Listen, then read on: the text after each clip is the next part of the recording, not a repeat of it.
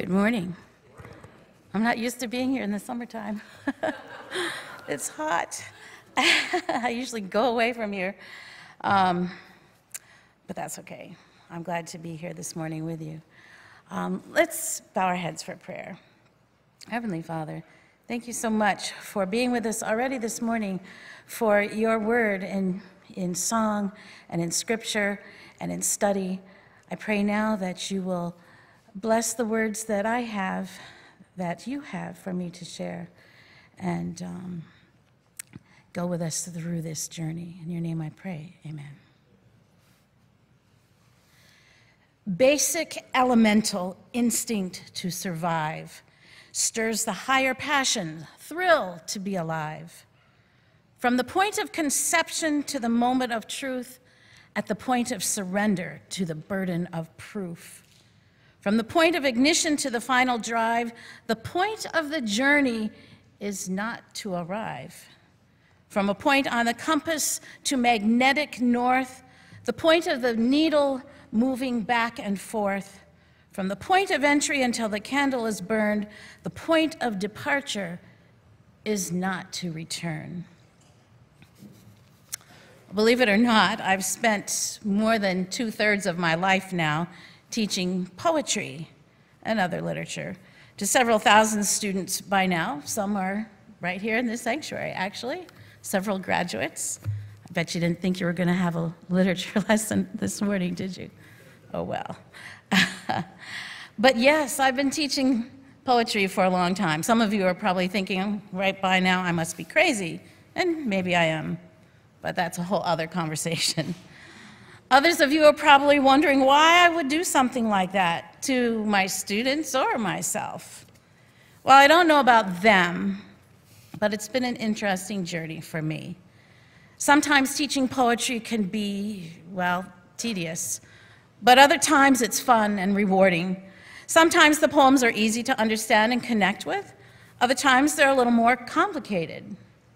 Take the lyrics I opened with. How could the point of the journey, any journey, be not to arrive? Don't we usually go somewhere to get somewhere? Doesn't make sense on the surface, does it?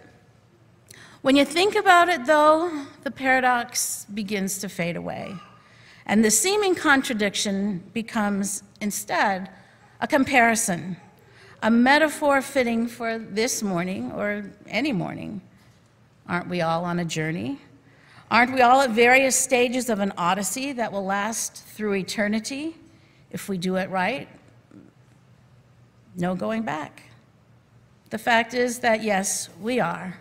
We are all on a journey, one that is not straightforward, one that is sometimes easy, sometimes treacherous, one that takes us through calm and chaos, sunshine and shadows, on serpentine single-lane roads that wind up and down mountains and straighten out through valleys, one that provides spectacular, breathtaking vistas at times, but at others offers only endless miles of dry, desolate desert. It can be exhilarating, but also confusing and maybe even discouraging. And it's almost always unpredictable. Hearing that description, we might well hesitate to take or continue the journey, but that's where the wisdom of fellow travelers comes in, and how we can make sense of this concept that the journey's the thing if we take the time to research past journeys or listen to the stories of others who have gone before us. Now, some of you know that my husband Tom and I are avid road trippers. If we have the time, we'd rather drive somewhere than fly. Don't get me wrong, I love flying too. It saves time, usually. It gives you a different perspective on life, literally and figuratively. But there's something about driving, something more connected, more intimate, more in tune with the landscape that you cover when you're driving. Over the past 4 years, Tom and I have logged tens of thousands of miles, driving through 33 states and 2 countries, while on our home leave, holiday, and summer road trips. Last summer alone, we traveled more than 6,000 miles, cutting a big swath through much of the U.S. If you follow me on Facebook, you will have seen hundreds of photos of our various journeys, and you'll have read not just details about the places we've seen, but also some of the life lessons we've learned along the way. This morning, I want to share a little of what we've learned about life through our travels on the road that might be useful to you on your own journey. But first, that literary lesson I promised you, the context for the concept of life as a journey, and how the journey matters as much as, if not more than, the destination. To do this, we have to go back some 2,500 years to one of the earliest of all recorded journeys in literature, Homer's The Odyssey, considered to be one of the foundation stones of the Western world's cultural heritage. And then we'll fast forward to the 19th century to Alfred Lord Tennyson's The Rest of the Journey poem called Ulysses, which explores Odysseus' final leg of his life's journey. Now, maybe some of you haven't read the Odyssey. I know I didn't until, I don't know, a long time after most people may have done it in high school. We happened to teach it here in 9th grade, Thunderbird. I did not have it when I was my students' age, but I did finally read it. So here's in a little nutshell for those of you who may not have. Odysseus is the king of Ithaca, sometime during what is known historically as the Mycenaean period, about 1400 to 900 BC. On the day his son is born, he sails with his army to fight against the city of Troy, promising his wife he will return before their son can grow a beard. Odysseus and his men fight for 10 years in what has been called the Trojan War. They finally conquer the city and they begin to sail for home. Unfortunately, Odysseus' ship gets separated from the others, who return safely, and he spends the next 10 years wandering throughout the world, the seas, undergoing an unbelievable series of adventures and torments caused by Poseidon, god of the sea, the kind of situations that myths and legends are made of. Meanwhile, Odysseus' wife Penelope has been waiting for him, as promised, faithful despite the numerous attempts to woo her and thus conquer Odysseus' kingdom. Upon Odysseus' return, he punishes the suitor, establishes himself as king, is reunited with his wife, son, and father, averts a potential civil war in Ithaca, and presumably settles down to live happily ever after. Well, that's Homer's Odyssey. Now we come to Alfred Lord Tennyson many years later, and he wants to know, well, what's the rest of the story? Did he live happily ever after?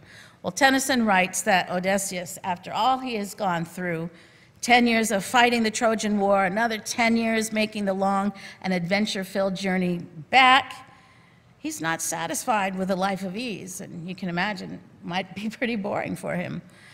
Tennyson tells us he has grown restless in his old age and is contemplating making another, most likely final journey.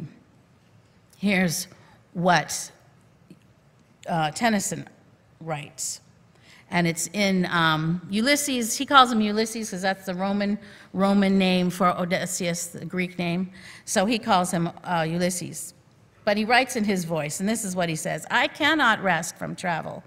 I will drink life to the lees. All times I have enjoyed greatly, have suffered greatly, both with those that love me and alone. On shore and when through scudding drifts the rainy Hyades vex the dim sea, I am become a name for always roaming with a hungry heart. Much have I seen and known.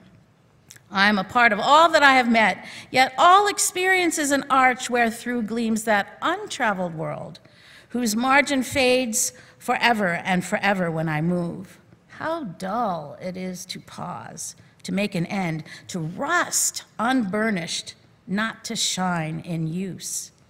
So come, my friends, 'tis not too late to seek a newer world. Push off, and sitting well in order, smite the sounding furrows, for my purpose holds to sail beyond the sunset and the baths of all the western stars until I die. It may be that the gulfs will wash us down. It may be we shall touch the happy isles and see the great Achilles whom we knew. Though much is taken, much abides. And though we are not now that strength which in old days moved earth and heaven, that which we are, we are. One equal temper of heroic hearts, made weak by time and fate, but strong in will to strive, to seek, to find, and not to yield.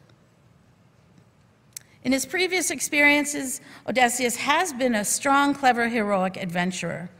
After his return, though, his life as ruler of Ithaca has been uneventful, and he longs for the old days of adventure, yearns for one more chance to find knowledge and glory before he dies.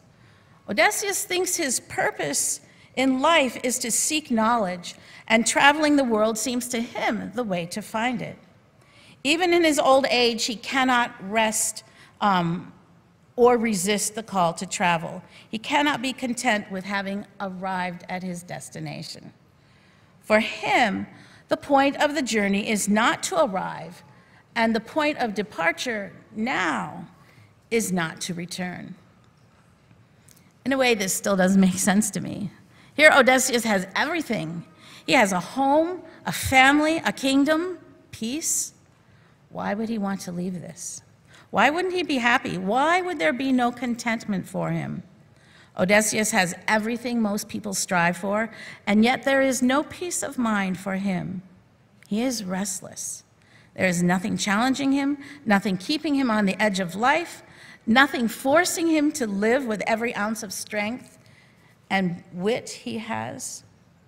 And he cannot live like this. He must go. He must seek and find more for his life. And suddenly, when I think about it this way, I understand. It is not that the people in his life don't matter. He has spent much of his life trying to get back to them. It is not that peace isn't important to him. He has spent much of his life fighting for it. It is not that the destination isn't necessary. He has always been going somewhere. It's that he can't stop. The point of arrival cannot, must not be the point of determination. It must instead be the point of yet another departure. For Odysseus, there must always be another journey. There must always be another adventure. Each point of arrival must become, sooner or later, a point of departure, thus keeping the Odyssey continual and alive. And so it must be for us too. Reading about Odysseus reminded me of what I've known ever since I started traveling, that the journey's the thing after all. Reaching the destination does us no good unless we use it as yet another point of departure, unless we use our arrival as the beginning to another journey. If we become content with merely arriving, we lose our focus, our direction, our way.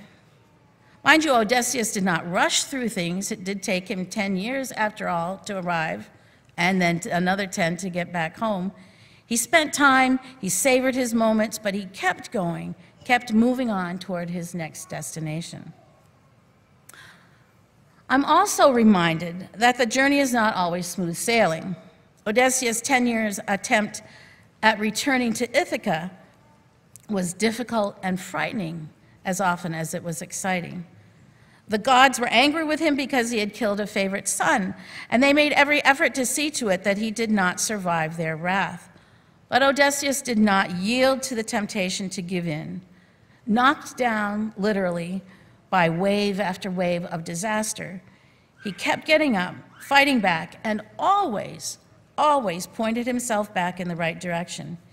Eventually, that perseverance won out, and he made his way home. One other thing, though, he did not do this alone. He had some help.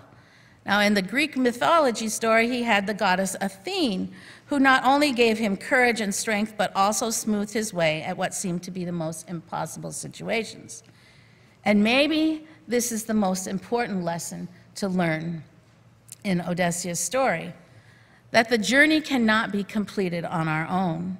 We must rely on the gods, or in our culture, in our Christian culture, on God to see us through. Now, despite the fact that this historically based story is laced with mythological beasts and gods and terrible things like that, finding a Christian context is easy for me. Indeed, I find this story strikingly similar to John Bunyan's Pilgrim's Progress. If you've read that, you know the journey of Christian and going through the Slough of Despond and all the different things that waylaid him on his journey. And there are other Christian allegories that depict the journey of life as well. And in fact, looking inward, I find it strikingly similar to my own life's journey. And most likely, each of you sitting here can look at your own journey and you can see all the trials and tribulations and the highs and the lows and the things that took you along and brought you back and slowed you down and sped you up. Our details will differ, but the human needs and experiences are essentially the same. So with that in mind, I humbly submit to you a few rules for safe journeying through this life and into eternity that I've noticed when I look back at my own odyssey. I encourage you as you listen to these, there are 6, as you listen to them, to interpret and apply them to your own journey. So number 1, commit to a plan. A definite plan. Odysseus could never have been successful in any portion of his journeys had he not had a plan, either for battle or for travel. So it should be for us too, if we expect to make it safely on our way. Know where you intend to go and find out what it takes to get there. Make reservations with reliable companies and agencies that will double-check and confirm all plans before departure. In your spiritual journey, there are 2 plans to choose from. God, and 2 travel agencies to investigate. My recommendation, God's over Satan's. A much-loved verse in Jeremiah, we all know it, Jeremiah 29:11, reminds us that God has a plan for us, one that will prosper and not harm us, one that will give us hope and a future. Commitment to God's plan for an eternal odyssey may not be the easiest decision, but those who have traveled ahead of you can vouch for the adventure. Number 2, do your homework. Yes, you heard that word, homework. Do your homework about your destination and all the points along the way. Research every aspect possible by reading guidebooks, studying maps, and talking with those who have gone before you. Find out what is acceptable behavior at these various points to make sure you do not violate any customs, insult any persons by accident, or land yourself in any embarrassing situations. Odysseus would have been home a lot sooner if he had known something about the various lands and beings he would encounter and had known how to get around their quirks and obstacles. The best guidebook available about destination heaven is, of course, the Bible. Wear it out. Christian education also offers a variety of maps, technology, and travel literature to enlighten the eternal traveler. It offers seasoned travel guides as well for a number of stops along the way. Those of you who have already taken this leg of the journey can verify of its value in readying you for what was ahead of you. If you're in the midst of or are considering this travel plan, I urge you to do your homework. Check Google Maps to see how this route can help you find the best and fastest route to your ultimate destination. We are encouraged in Proverbs to trust God from the bottom of your heart. Don't try to figure out everything on your own. Listen for God's voice in everything you do, everywhere you go. He's the one who will keep you on track. I have a little caveat here to this making plans and doing your homework. Even though you've done that, you need to leave a little leeway in your itinerary for the unexpected. Because no matter how specific your GPS directions, you truly never know where the road will take you. And that's one of the things that Tom and I love about this kind of travel. There's so much to see along the way, some of it advertised, some of it serendipitously discovered while looking for something else. Don't be afraid to deviate from your plan a little bit, but make sure that your detour brings you back to your main journey. Some happy discoveries have occurred by following the unexpected opportunities. Paul in Ephesians 5 encourages us to be careful how we live, but to make the most of every opportunity. Number 3, take precautions. Get vaccinated, get the appropriate visas, don't drink the water in foreign countries, don't go anywhere alone, and don't forget to bring your documents with you every time you leave your hotel room. Odysseus and his men got into trouble early on because they did not take precautions or follow instructions. It cost them years of lonely travel, and in the end, all of Odysseus' men were lost. He was the only one left.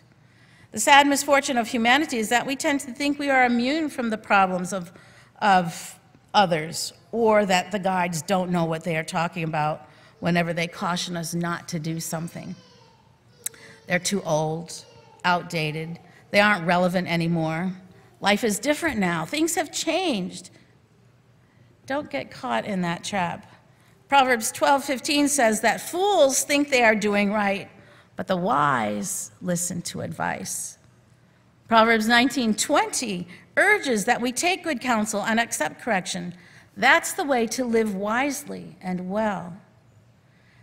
And if earthly advice isn't enough, the psalmist reminds us that even though I walk through the darkest valley, I will fear no evil, for you are with me, your rod and your staff, they comfort me.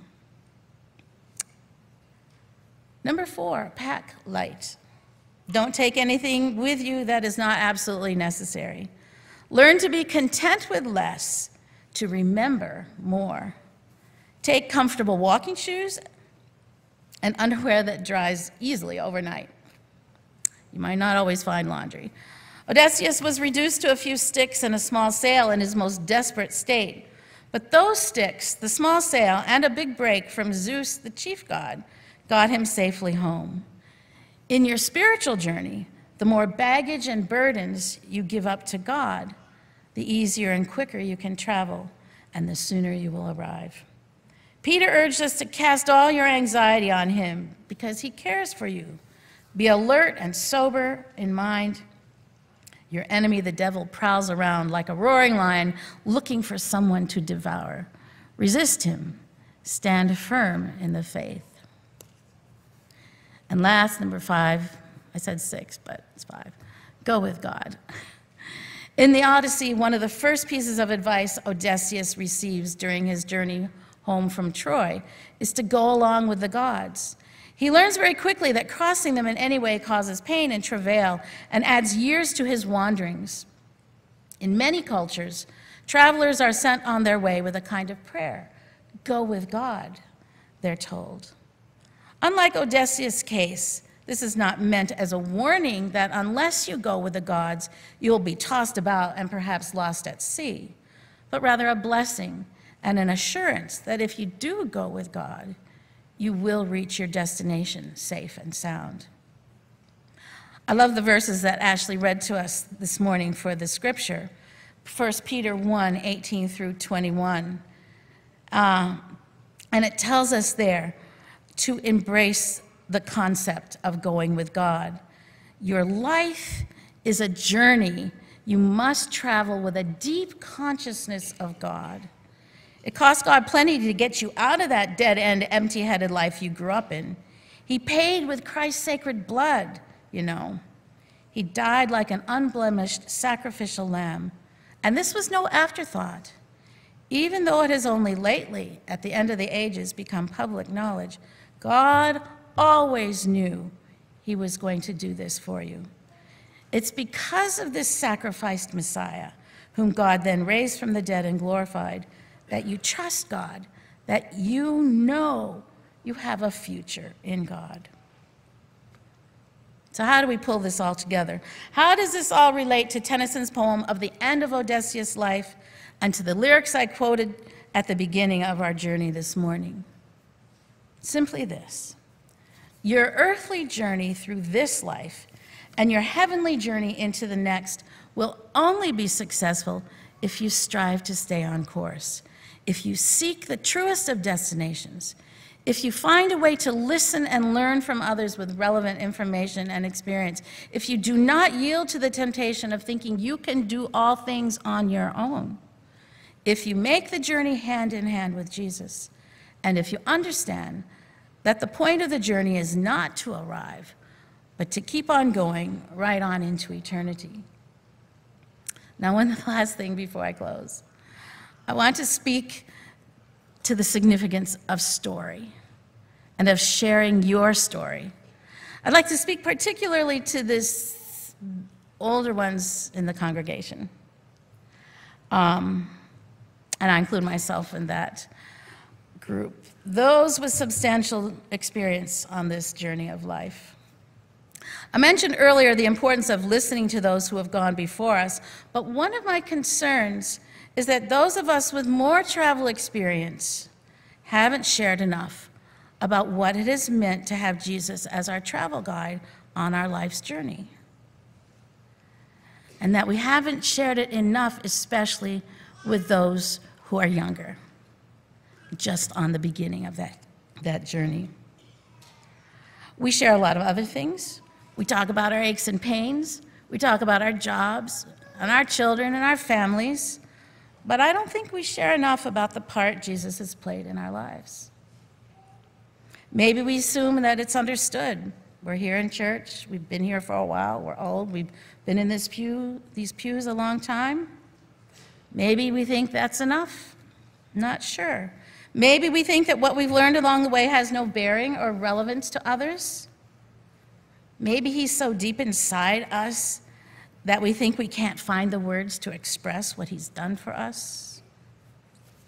I don't know, but I can tell you it matters. Sharing your stories can make all the difference to someone who is facing challenges on their journey or who just needs encouragement to persevere. Max Lucado once wrote that we need to share our story, not with everyone, but with someone. There is someone who is like you, or at least like who you were.